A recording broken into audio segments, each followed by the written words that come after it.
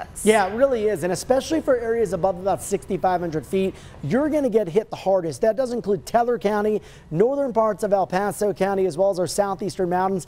What I'm telling you, folks, is some spots in those areas I just named could see as much as 2 feet of snow. Travel not recommended, not advised in those spots as you make our way into Thursday. Now let's talk about the timing of the storm. Rain and snow developing this afternoon, likely all snow, especially above 6,000 feet Thursday and Friday. This is going to bring major to extreme impacts. That includes difficult to impossible travel. I fully anticipate during the height of the storm that we will see school closures and road closures here into parts of southern Colorado. Let me show you the very latest winter weather alerts. Areas shaded in pink, and there's plenty of them. These are winter storm warnings. You can see for Teller County, it's gone into effect already, I think a little prematurely, as we won't see the worst of this develop until the afternoon. But areas down south, these go into effect at 6 p.m., continue through Friday night. And this purple shaded area, eastern Fremont County, the Springs, Central Springs down to Pueblo. This is a winter weather advisory from midnight through midday Friday.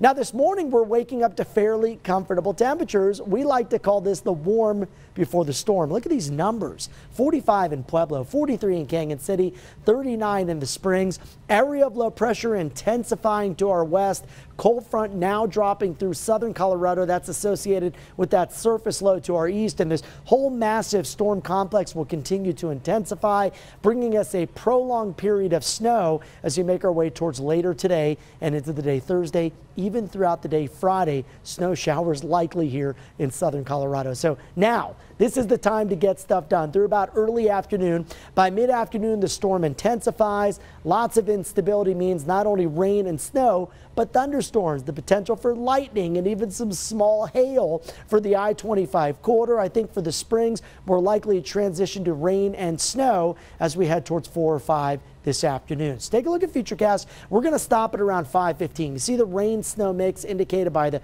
either pink shaded area, the blue, which would be snow, or the green, which would indicate rain.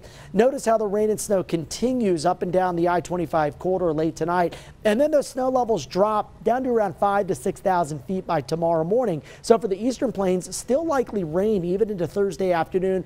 But for Denver, Fort Collins, the Springs, even Pueblo, this is likely to become snow, and there will be plenty of it on Thursday, even into Friday, before the snow showers taper off as we head towards Friday night. These snow totals, mind-blowing, right? Think about that emoji. Look at these numbers. 20 to 30 inches in Woodland Park, 16 to 26 in Monument.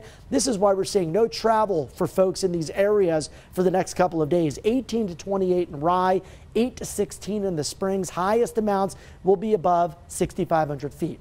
Highs today, they're going to be relatively mild, especially in the southeast plains. We'll be cooling late this afternoon and dropping those highs down to near freezing in the Springs. Look at that super 7-day forecast Thursday to Friday, low to mid 30s, and on top of snow, we're talking about wind gust up around 30 miles per hour. For Pueblo, I've got temperatures here going from 60 today to the upper 30s with rain and wet snow and gusty winds from Thursday to Friday. Canyon City, weather alert beginning later this afternoon. That continues through the end of the week, with the bulk of the storm hitting tomorrow into early Friday. And for Woodland Park, this is a serious situation, folks. 5 out of 5 on the impact scale due to heavy snow and wind on Thursday. Snow that lingers into Friday before drier skies return this week.